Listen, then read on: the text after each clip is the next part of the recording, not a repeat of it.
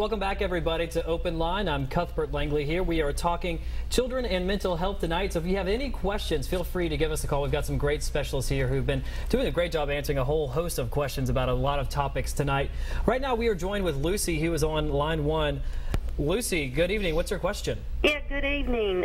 Thanks for having this show because, you know, I'm just overwhelmed sometimes when I listen to some of these young kids, and it's just a different world. It seems like in a lot of ways they have it better, but in a lot of ways that they don't. And, you know, I think we tell them how much more intelligent they were than we were, and I think we raise the expectations, and I think a lot of times these kids seem stressed to meet those that we put on them.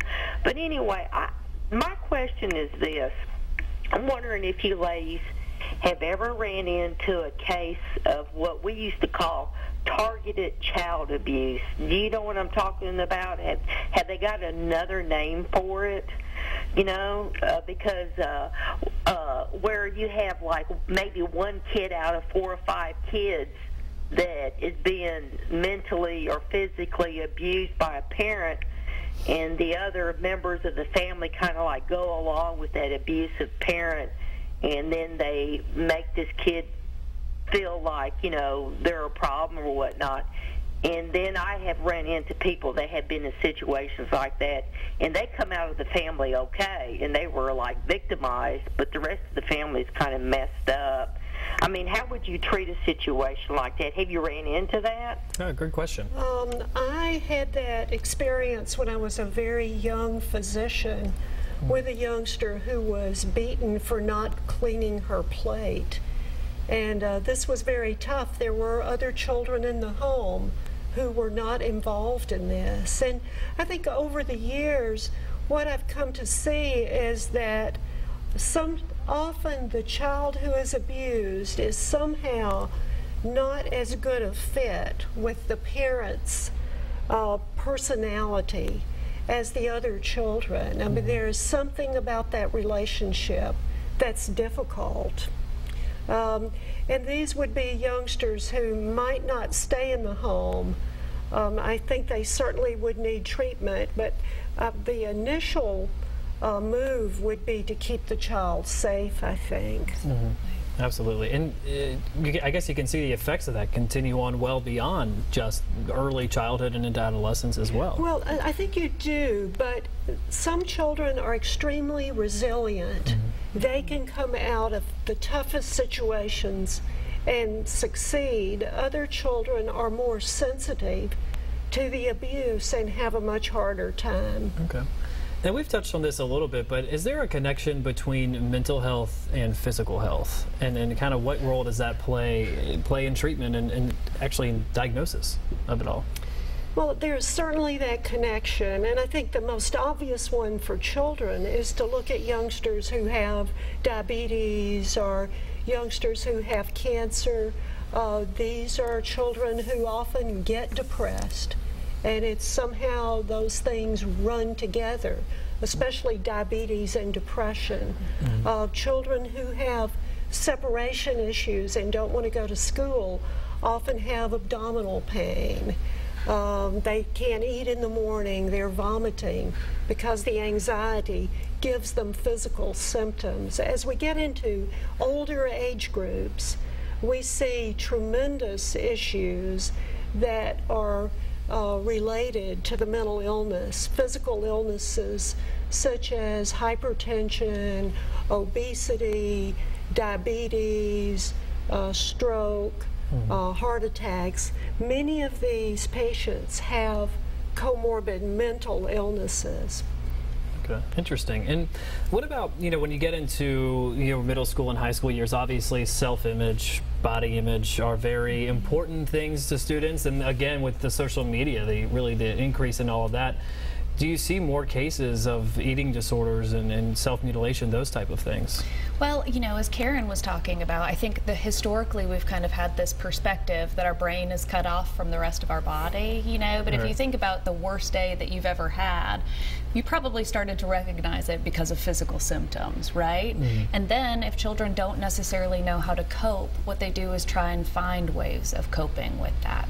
They may not be the most positive ways of coping. Even through adulthood, if we don't learn positive coping skills, how to take care of ourselves in a way that makes us better, sometimes we find ways to take care of ourselves in ways that don't make us much better. And what do you think the biggest problem, you know, the students you've talked to, what do you think the biggest problem, the biggest issue they're facing these days in terms of mental health? I know, sorry, that was just a self-thought I just threw at you guys. It just dawned on me. But yeah, I mean, is there, you know, can you narrow it down to one, or is there just a whole host of I mean, in things? terms of prevalence across the age range, I would say that anxiety disorders as a very large kind of subset of things are definitely an issue. You know, Karen touched on ADHD as well for, you know, adolescents and youngsters as you referenced them. But, you know, with situations that are stressful for us in our lifetimes, it causes that anxiety to rise. Some of that is good, but if we have chronic stress, we know what happens.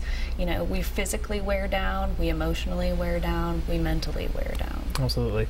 Well, Sarah's joining us right now. Good afternoon, or good evening. I don't even know what time of day it is. Good evening, Sarah. This is Cuthbert. How are you doing? What's your question? I'm doing well, thank you. Good. My question is, my daughter was just recently diagnosed as bipolar, and I was wondering if I should get a second opinion. Good question. So sometimes you get diagnoses and you don't really know the expertise behind the physician. I mean, how do you go about navigating that route? How old is your daughter? She's 17. She did have a trauma earlier in her adolescence that we were not aware of. And so just recently we started getting therapy for her, as a matter of fact, in January. And I finally asked the therapist if there was a diagnosis for her, whatever it was she was going through, and she said she was bipolar. And is she also seeing a psychiatrist or on any kind of mood stabilizer? She is on a mood stabilizer. She is seeing a trauma therapist. Okay. Well, I think if she isn't doing well, then you have to rethink a little bit, because it's a relatively challenging diagnosis, particularly some of the milder forms, the bipolar II disorder. And in general, I would think that a psychiatrist would be an appropriate person for your daughter to see in addition to the therapist.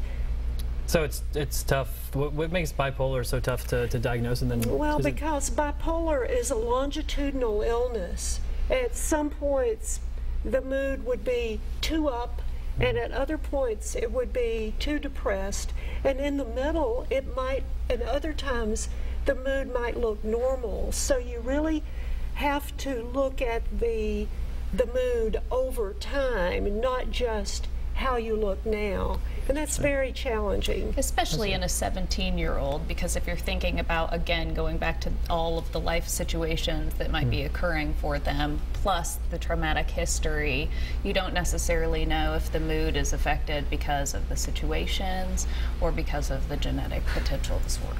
At any point, do you see gender playing a role when it comes to mental health diagnoses at all? Well, we do. There are more boys who have attention deficit disorder and more males who have autism spectrum disorder. Okay. There are generally more females tend to have depression and anxiety. Interesting. And is there a way, I mean, you know, at home as a parent, I mean, you know, if you think your child has bipolar, I mean, I guess you just, therapy is the first step. I mean, what would be the first step if you think there might be something going on? If you think your child has bipolar disorder, they really probably need to be evaluated by a psychiatrist. They would certainly benefit from therapy at the same time, but this is an illness that can lead to hospitalizations and a number of complications, and we really need multiple approaches to treating that. And do you see that with a lot of different mental health diagnoses? I mean, you've got to go at it in so many different routes, you know, not only with medication, but with treatment. Is it that kind of a long-term study for a lot of these different things? Well, I think, for instance, with schizophrenia, it's certainly something that requires consideration carefully of the diagnosis of what medications, what antipsychotic medications are available, and then what kinds of psychotherapy interventions could be the most helpful when people are very ill.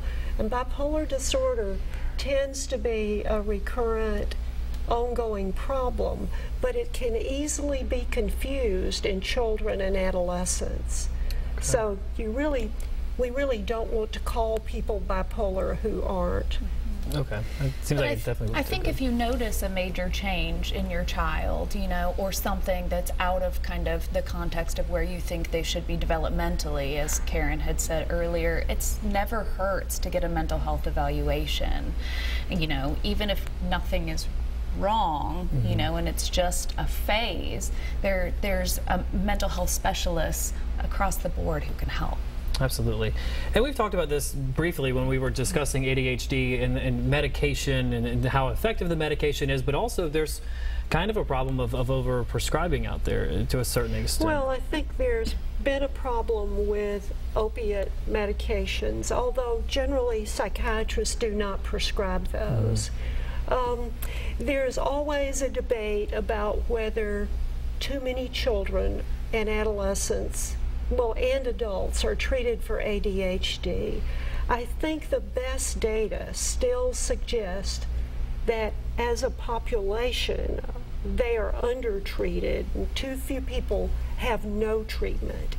If you look at mental illness in general, many people do not have access to mental health treatment, aren't aware that they need mental health treatment, or perhaps are resistant to getting mental health treatment. And we were discussing this a bit ago about, you know, more so the social media effect, but talking about these mass shootings we're seeing, you know, these children that come from potentially well-to-do families, or, you know, you look at it, you know, with the Columbine shooting, you know, the parents really had absolutely no idea there were things going on behind doors that they had no idea about. I mean, what are signs? I mean, how can parents combat that? Because I'm sure that's got to be exceptionally difficult for a mother of an adolescent. And I think the older the youngster is, the more difficult it is. Because in some states, such as Tennessee, 16-year-olds have a lot of authority around whether they get treatment or not. So I think the biggest thing is to look early on and try to ensure that your child is going along what would be considered roughly to be an average or normal trajectory in terms of school, in terms of friends, family relationships. We teach a class through Centerstone that's sponsored by the National Council for Behavioral Health, and it's called Mental Health First Aid. And what it kind of takes is that look at medical first aid and translates that to mental health issues, you know, to help kind of the general population get a good understanding at what we call noticing. So, you know, we notice when somebody is in distress with a medical issue. Oftentimes we don't necessarily know how to intervene, but that's why we take the course. Mental Health First Aid is very similar to that, where if we can become good noticers, hopefully it doesn't turn into the crises that we're talking about. That's a great point. And I guess to your point, I mean, I guess the social media, the way the media in general has talked about it, I mean, it seems like there's a bigger conversation going on than there used to be. I mean, I think so. And then what's that role in? I mean, that's got to be changing the effectiveness of everything. Well, I think it means that more people are encouraging people to seek mental health treatment. It still isn't easy. I think this is why it's so. Tennessee has, I think, significant mental health resources, particularly in Middle Tennessee. So hopefully people who need to be treated in Middle Tennessee have access to all sorts of different interventions for mental health problems. Absolutely. We're going to take a quick break, but if you have any questions for the rest of the night, give us a call, 615-737-7587. We'll be right back.